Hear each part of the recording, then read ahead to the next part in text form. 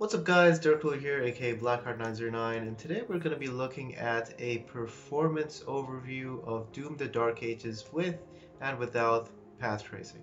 We're playing on an RTX 5080 and we're also going to be discussing my results with a 4070 Ti running path tracing. So let's start off without path tracing on DLSS Quality. We're playing on a 5080 right now, and everything else is maxed out all the way. My personal opinion for this game was that it should not have been a ray tracing only game, as there aren't too many dynamic lights in this game. There isn't any dynamic time of day, which means pre-baked lighting like Doom 2016 or Doom Eternal would have been pretty much optimal. So right now we're running at around 85 FPS at ray tracing, on regular ray tracing, not really path tracing, and this is DLSS Quality at 3440 by 1440p, so that's ultra wide. It's somewhere between 1440p and 4K in terms of performance cost. It would be 20% more heavy, 15 to 20% heavier than 1440p. And as you can see, we're running at about 88 FPS. If you play in the intro, you'll notice that the frame rate is a lot lower because the intro is a lot busier in terms of what's happening on screen. This is a later segment of the game, so it's kind of giving us a better situation than we'd see. This isn't the worst case scenario. Now we're going to go ahead and turn on our path tracing. So DLSS Quality, we're turning on path tracing. Let's see what happens. And you'll notice our FPS has dropped to 50 FPS. And even under that. So we're going around 47 to 45, sometimes even 50 FPS. This is not ideal, and on the 4070 Ti in the same level I had around 32 to 38 FPS at this area using path tracing and no frame generation.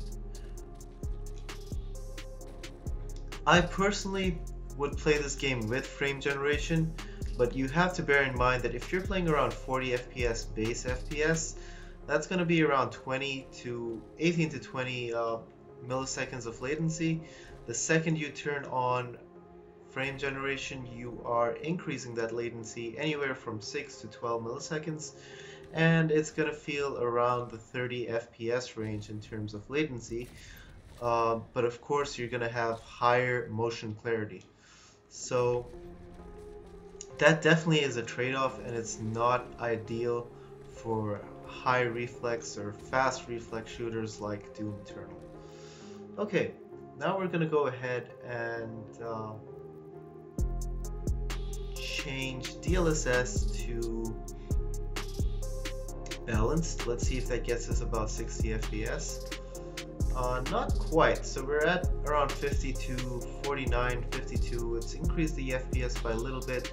This is DLSS 4, and Balanced in 1440p looks pretty decent, I would say. You do notice some additional smearing, especially if you're trying to kill a target with a glory kill or one of those pink kills, what they replaced it with. You'll notice that the pink areas do have some fragmentation around them. But what if we go down even further? What if we go ahead and turn on performance? Let's apply the changes, and now we're above 60 FPS at 50% render resolution, so this is close to 720p. DLSS Quality is around 66%. Balance is 59% to 56%, and performance is usually 50%. It depends on the games. What about ultra performance? Can we get 80 FPS? And how does the game look? Well, you'll definitely notice distant objects being a lot blurrier.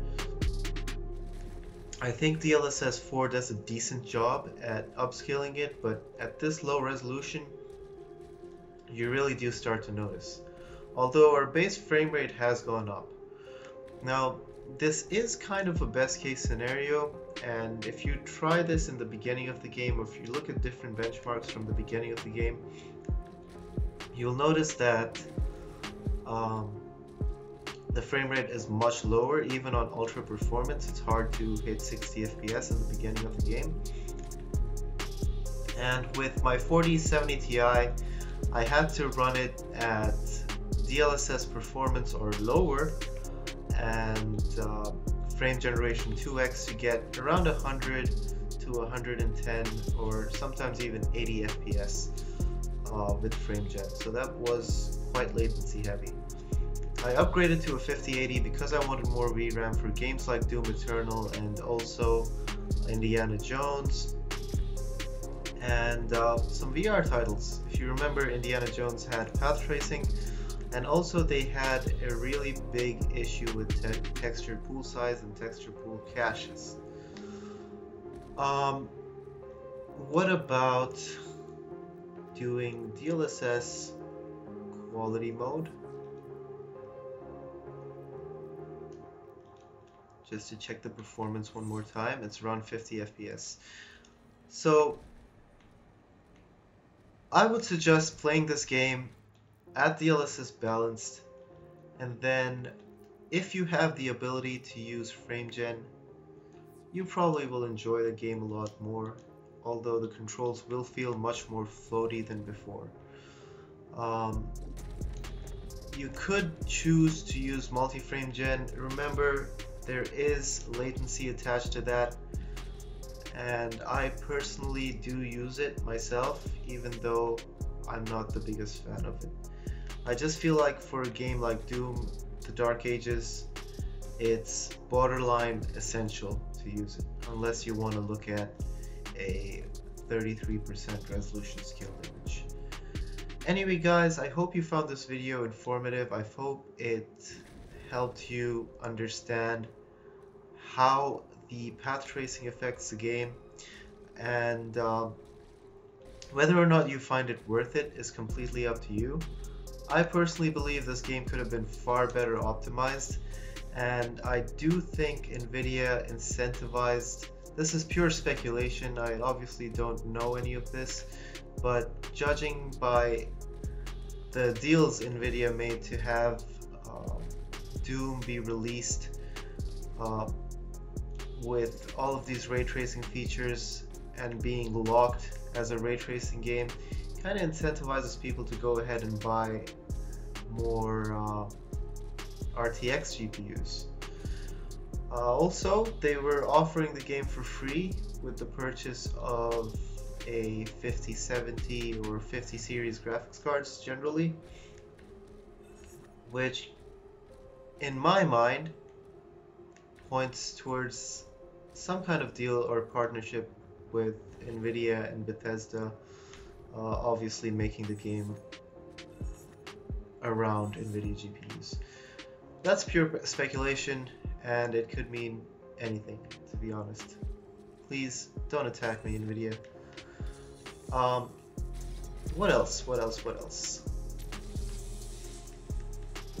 I hope you guys found this video informative. If you did, leave a like. If you didn't agree with me, or you think that I'm blowing this way out of proportion, leave a dislike.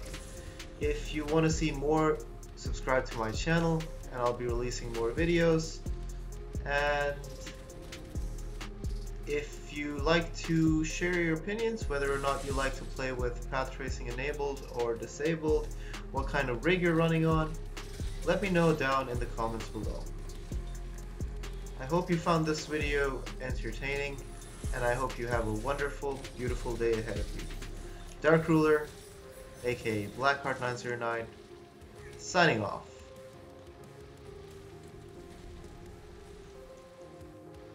I'm actually going to go ahead and enable path tracing for the rest of this video. I'm actually going to go ahead and enable FrameJet, excuse me.